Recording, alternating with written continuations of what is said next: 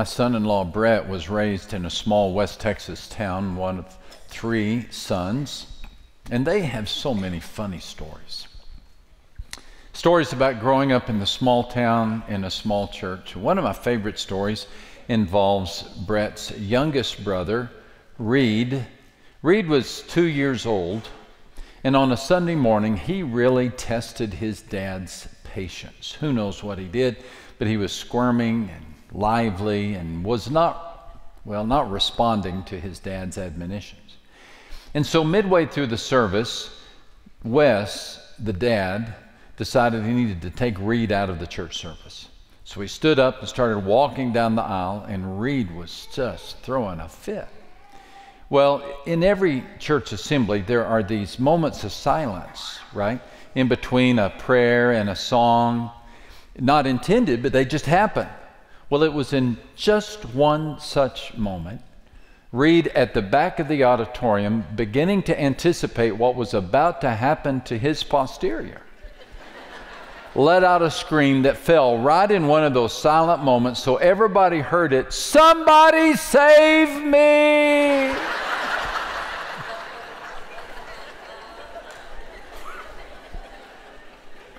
Well, he's he's far from the last person to make that kind of request at a church. We all come looking for help and sometimes looking for salvation. And that's the right place to come, because the church has, by God's plan, existed as that group, that society of people that are God's purveyors of help and hope.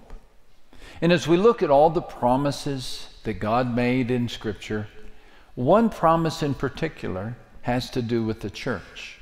Now, we're working our way through the Bible, looking at some promises. There's over 7,000 promises. No way we're going to look at them all. But maybe a sampling of them would encourage us to build our lives on these promises. One of these promises has to do with the church. Before we look at it, though, let's do what we do each week. We make a declaration. If you're new to Oak Hills or new to watching online, we simply sit up straight. We put our shoulders back, and we fill our lungs with air and our hearts with hope, and we're careful to say it like we mean it, right? So let's give it a go. We are building our lives.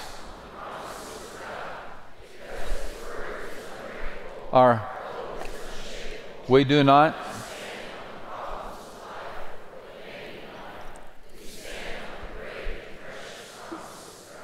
Thank you, Lord, for the promises that you give us.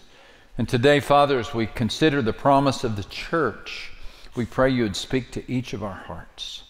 Forgive our speaker. His sins are many. Help us to see Christ, just Christ. Through Christ we pray. And all the church said. What is your favorite part of a wedding? I love weddings. I love the wedding cake. I love the wedding punch. I love the wedding celebration. I love the romance. Everybody, I think, loves a wedding.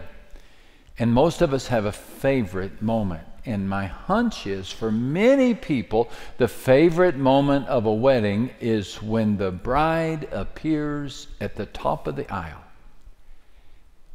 And we all stand up and we turn and we look. Oh my goodness, have you ever seen such beauty?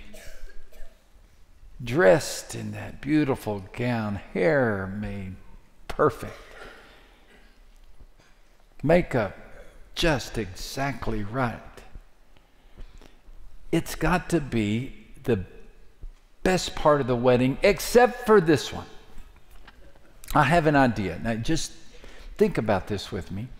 From my perspective as a minister, I've learned through the years that there's something else worthy of your attention. And that is not just the bride, but the expression on the groom's face when he sees the bride. Oh, she's beautiful. Yeah, I've never seen an ugly bride, ever. I've seen a groom who could use some work, but I've never seen an ugly bride. But from my perspective, looking at the bride, when everyone else is looking at her, I turn my attention over here and I catch a glimpse of the guy. Try that sometime.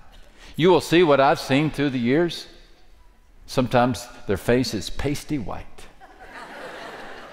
And sometimes they're breaking out in a sweat. And most of the time it's a slack jaw and cantaloupe-wide eyes as they look into this beautiful bride. I once saw a rough and tough rodeo cowboy begin to weep. There's nothing like that moment when the groom sees the bride-to-be. And there's nothing like that moment when Jesus Christ sees his bride. Yes, he has one. The church. The reason that the church is often called the bride of Christ is because mainly the reference is made to the church as the bride of Christ by John, the apostle, in the book of Revelation. More than once, he refers to the to the church as the bride of Christ. Here's two examples, one from Revelation chapter 19 and one from Revelation chapter 21. For the time has come for the wedding feast of the Lamb, and his bride has prepared herself. She has been given the finest of pure white linen to wear.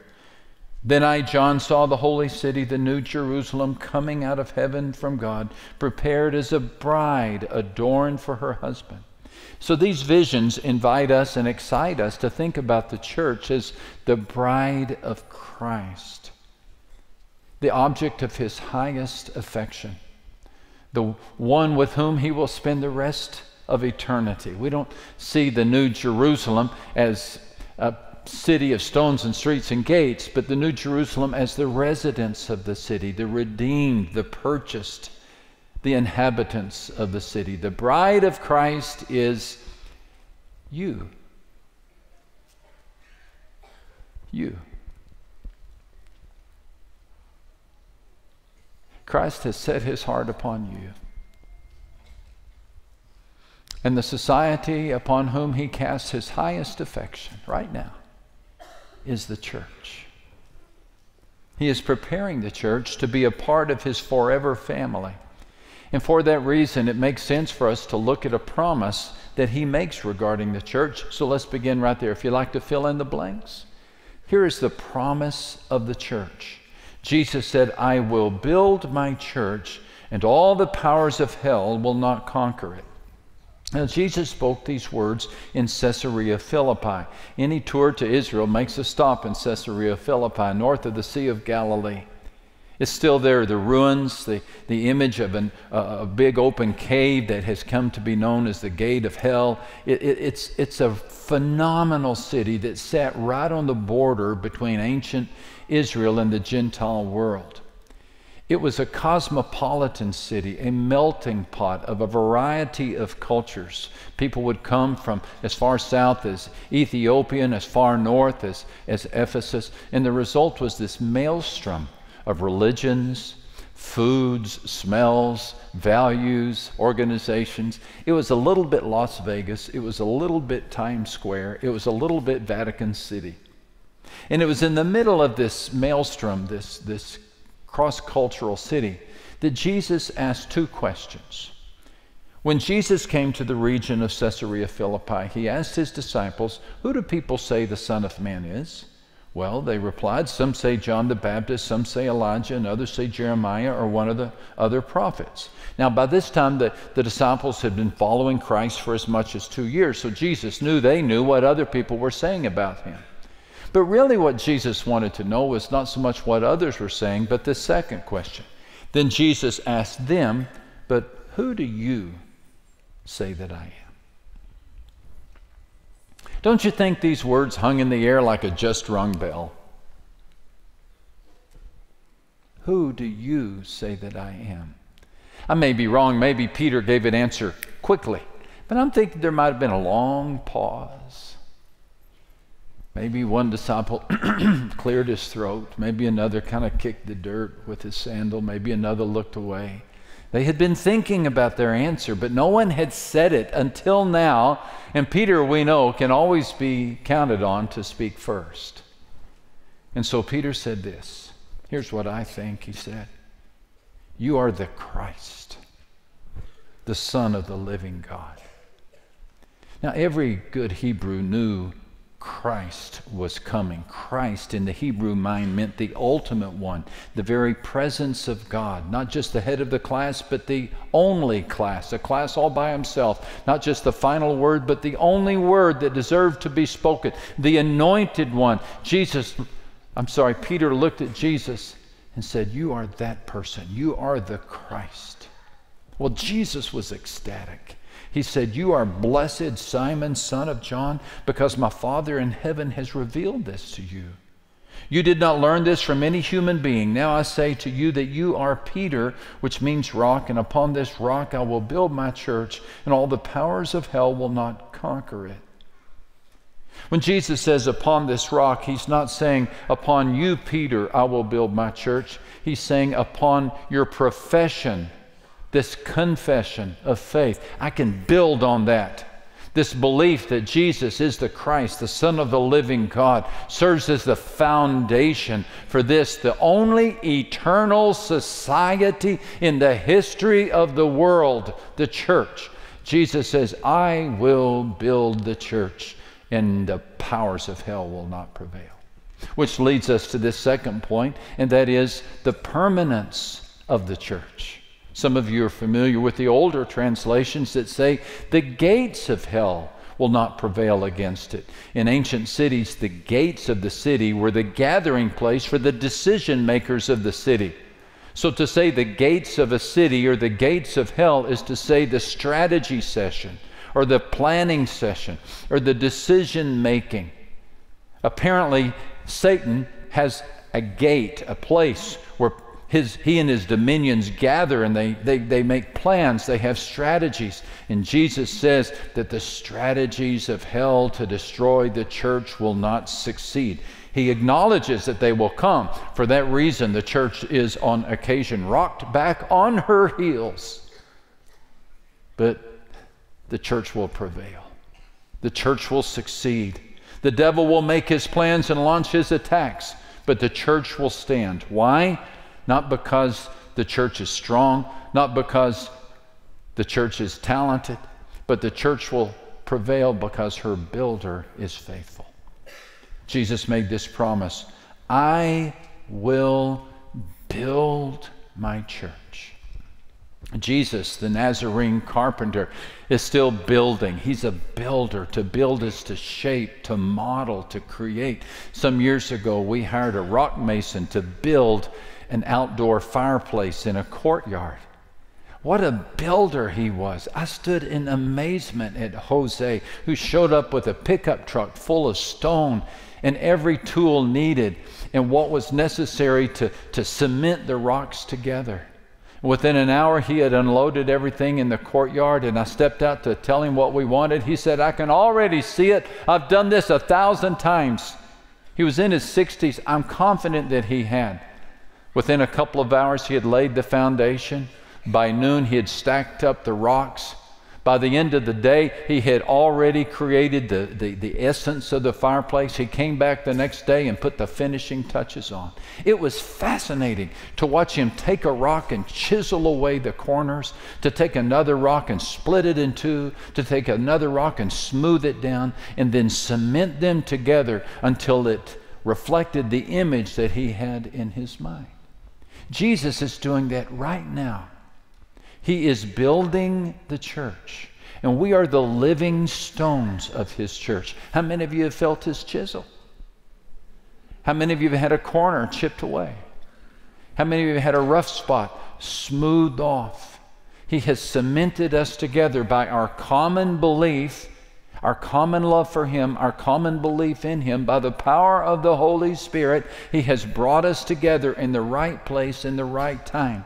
I believe that you are sovereignly placed in this congregation if you're a part of this congregation. And I believe that he has positioned you to be a part of what he is creating. Maybe he's even got you nestled up next to somebody you don't like, but you don't get a choice because he is organizing his church. He is building his church. He said, "I will build my church." We're not church builders. We may facilitate, we may push a wheelbarrow, we may carry some rocks, but He is the builder.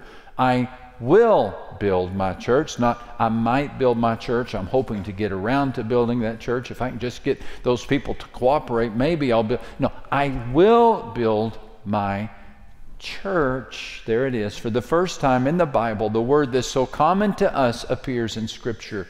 Ecclesia in Greek, it means to be called out. I will build my called out, those I have called out of society into this special relationship. I will build them into a forever society. And the powers of hell, the gates of hell, will not prevail against it. Caesars will come and go. The temples of Caesarea Philippi will be turned into the ruin, but the church of Jesus Christ, built on the person of Christ, will prevail. Satan will try to defeat us. He may seem to succeed for a time. He'll sidetrack us for a generation or two. He'll lead us down the dark alley of the dark ages. He will separate us from one another, but he will not prevail. He will not. If the last 2,000 years have taught us anything, they have taught us that what Jesus said in Caesarea Philippi is true. How many nations have come and gone in the last 2,000 years? How many societies have stood up only to fall down? How many systems have been created and disbanded, yet the church still remains? And Jesus invites us to be a part of it, because He speaks not only of the promise of the church and the permanence of the church, He issues us to be a part of His passion for the church. He invites us to be active and engaged, to participate, and to give our very best to the church. And can I just say thank you? Because so many of you do. So many of you do. There is simply no way I could adequately say thank you to each and every one of you for what you do to make this expression of Christ's church vibrant and alive and unified. Thank you. Thank you for every door you've opened, for every hand that you shook, every diaper that you've changed, every child that you've hugged, every class that you've taught, every home Bible study that you've hosted, every person that you've counseled, every dull sermon that you've endured, every check that you've written, every season of patience that you've demonstrated. Thank you. Thank you. Thank you. And I believe that you know in your heart what this scripture affirms, and that is it's worth it. Amen. It's not easy. And that's because Satan has every desire to destroy and divide the church. That's why sometimes it's tough work, but it's worth it. So thank you. Others of you have mixed feelings toward the church.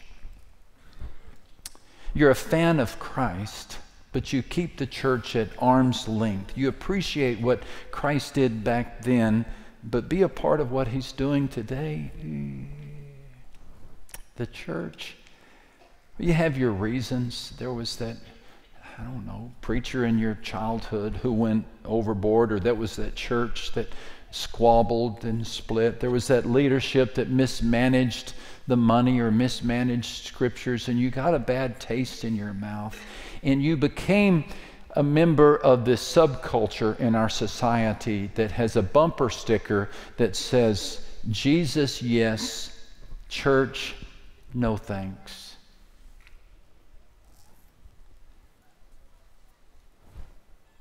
You like Christ, but His church, not so much.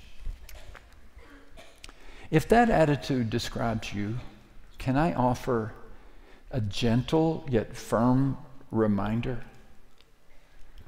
And that is, the church, for all her foibles, is still the bride of Christ. And that bride is, at this moment, being prepared for the groom. And I'm not so sure the groom would think kindly of you thinking unkindly about his bride. He loves her. She could use some makeup for sure. And her wedding gown tends to get soiled and torn. And for one who's going to spend eternity with the Prince of Peace, she sure can be cranky at times. I get that. But still, Christ loves the church. He loves the bride. Can a person honestly say they love Christ and not love whom Christ loves? Besides, if you're in Christ, you're in the church. Yeah, that's right. If you are in Christ, you are in the church. When you said yes to Christ, you said yes to His forever family. Jesus did not add an invitation to His declaration, I will build the church. Does anyone want to join?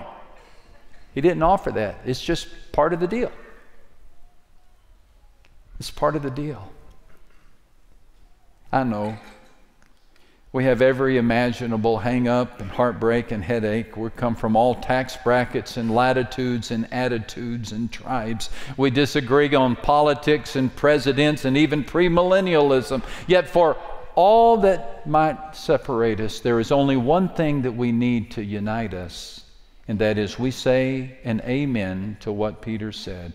I believe that you are the Christ, the Son of the living God. And that's all we need.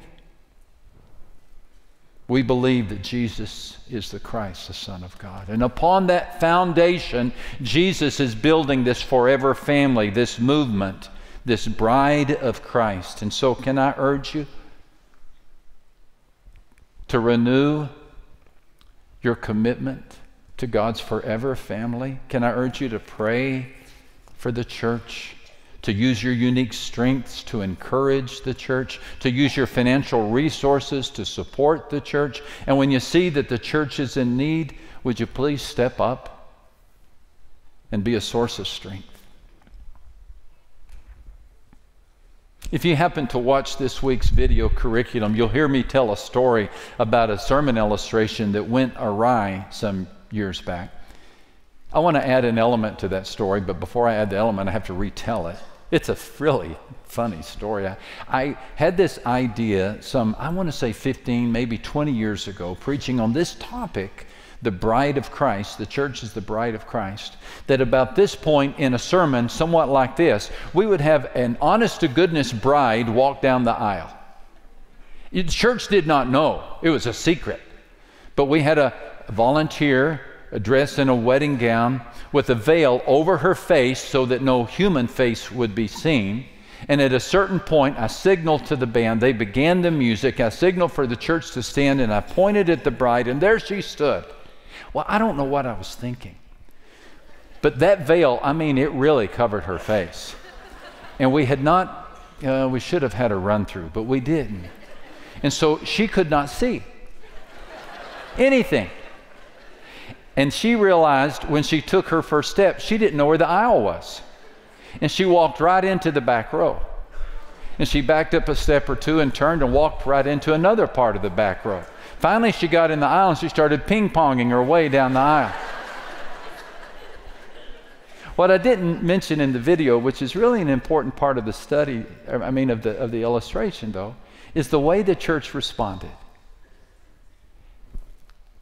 People from all over the auditorium jumped to their feet. They're already at their feet. People of the auditorium began walking toward her to help her out of compassion. Probably a dozen folks helped the bride get down the aisle. And that may be the best takeaway point of the illustration. And that is for sure, there will be times between now and the day Christ comes that the bride will get off track. The church will need a little help staying on target. But when we all realize we're all in this together, nobody can see everything, but those who can see do what they can to help those who cannot. Then we can celebrate that moment in which the bride of Christ will be presented to Christ. What a face we're going to see when we look into the face of the groom that day. Amen. Amen. Thank you, Lord. Thank you, Lord. The promise of Christ, I will build my church, and the powers of hell will not conquer it. Amen. Let's all be standing now. Lord, as we stand in honor of you, we bless you and we praise you and we give you glory. We thank you. And we stand because you and you alone are King, and you alone deserve to be worshiped. Please renew our commitment to your church. Through Christ we pray.